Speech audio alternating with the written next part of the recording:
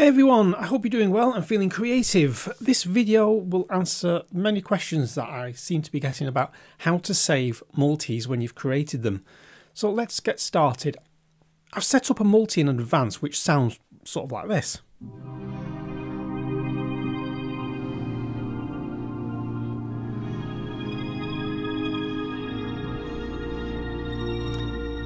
Now, I want to save this multi for a future use, and I usually work with Omnisphere in the standalone mode to avoid distraction so I can focus on just creating sounds rather than twiddling with other effects, etc. This is a great way to spark your creativity, especially if you're feeling a bit stuck and uninspired. To save the multi, all you need to do is click on the utility up here and they say Save Multi. And then you will get this folder screen. And I'm on a Mac, but you get sort of like a similar view on Windows. So you must save in the default folder. So I go to my category, and in here, this is where your multi will save.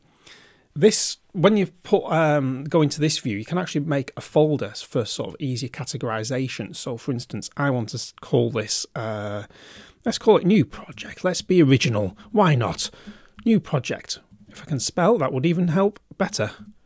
New Project.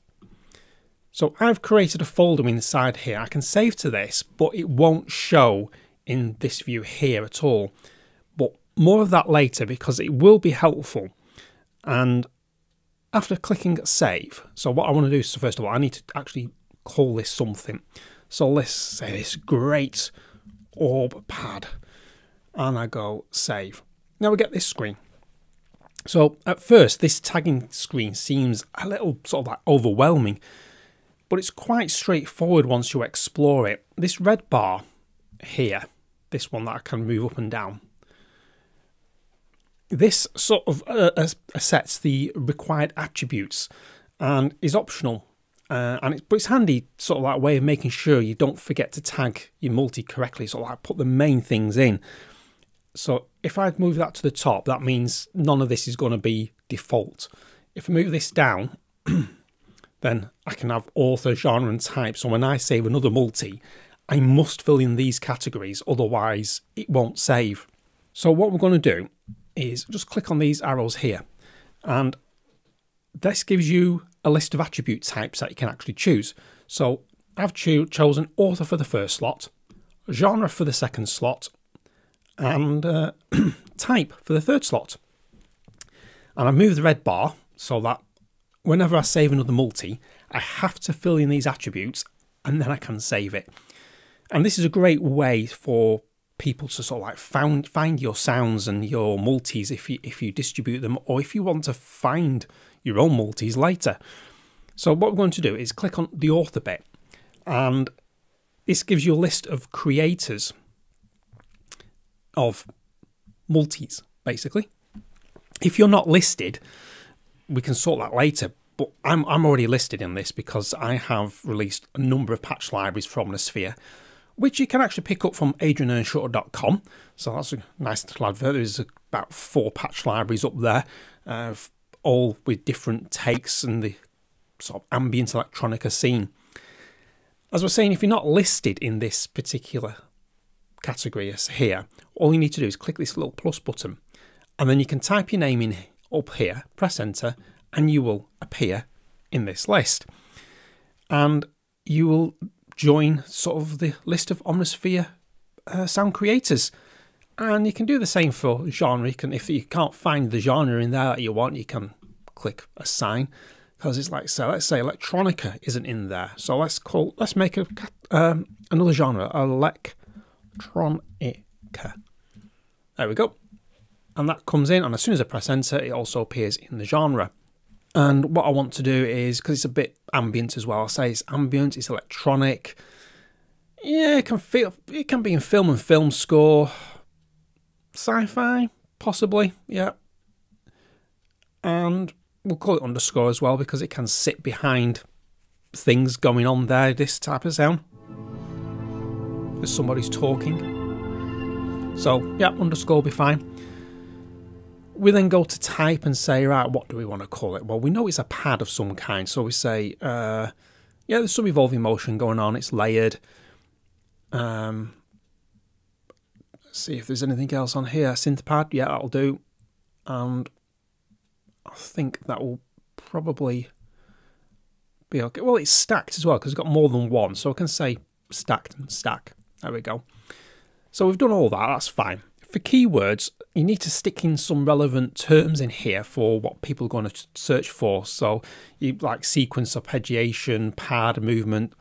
Think of it like the YouTube tagging system when you upload a video, and it's what somebody would actually put in the search term to actually find your patch. So I'm going to put in pads, ambient, electronica, motion. Sorry for the mic knock there. Motion, and we'll leave it at that. Now the web link. This is a useful feature if you distribute your own patches, etc. So it's people know where to find you, really. So you can put anything in there. I'm just going to put my website in, Adrian Earnshaw, earnshaw.com. And in the notes section here, you can add details about how to use the multi, sort of like tips on how to actually use it. Because I like to sort of give a bit of information about what's inspired the patch. Then I'll just say something like the mod wheel does X, Y, Z, or there's a unique feature like the LFO affects the cutoff and resonance. This sort of helps the user understand and perform with the sound and get the most out of it. So I'm just going to say, because Orb makes the pad, well, the pads, because there's more than one, evolve, I can't even spell now, evolve over time. Now let's hear what the cutoff does. Cutoff mod wheel even. Well, mod wheel doesn't do anything because both of these patches are orb, and you don't really want your mod wheel working at the same time as the orb because all crazy manner of things can happen. So we'll just leave it at that for now. And all I need to do now is press save. And there we go. We have saved my multi, and it appears down here. Great orb pad. Just to load it, and it says complete, and we're back to where we were. Now, remember that folder view I mentioned earlier, sort of that you can actually put your patches in the My Category folder, but then make another folder and call it something else. Now, to get to this, all you need to do is click on your multi name at the top. And we've got three different viewpoints here. We've got attributes, file directory, and sound match. Now I want to go into file directory. And what I want to do, I need to find my category, new project, and there we go. That's my multi. So this is a great way of organising your multis in the way you want them to be organised. And I hope this video has clarified how to save multis within Omnisphere. If you have more questions about Omnisphere, leave a comment below and I will try my best to answer them. And stay creative, stay sonic, and I will see you in the next one.